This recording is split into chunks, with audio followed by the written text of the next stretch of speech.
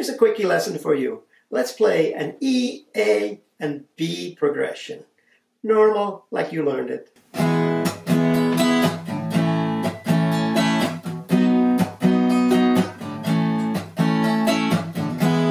There you go. Now let's play it a little bit different.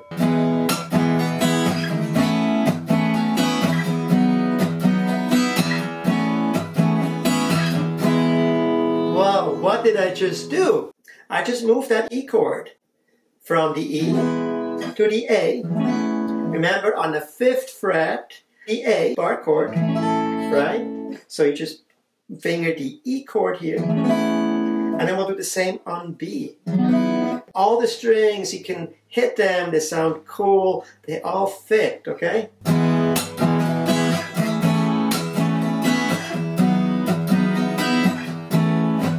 Verses.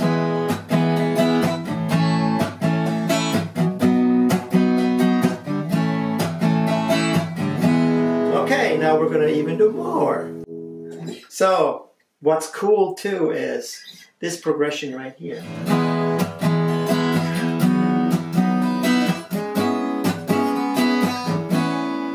So we're adding here is a C sharp minor. Okay, remember that would be the bar chord, C sharp minor. Just finger it normally with your pinky and your ring finger, and then put the index finger on the 9th fret G.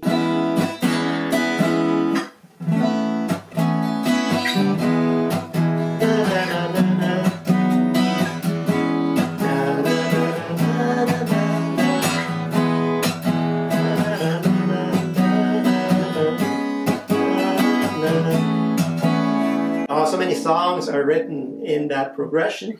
Now there's another chord you can play. You can fool around a little bit, and that's that F sharp minor. But again, you don't have to bar it. Here's a bar version. And then you just do this. You just use your, instead of barring with the index finger, just put the index finger on a G2.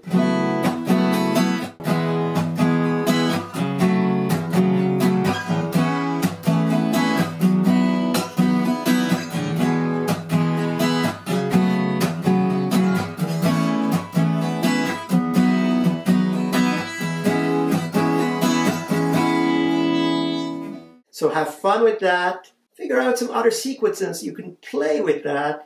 And it's just something that you can pull out once in a while. Obviously, you're not going to play like this all the time, but it just changes things a little bit around, and you get away from having to play bar chords. I hope you enjoyed this little quickie, and until next time, I will see you soon.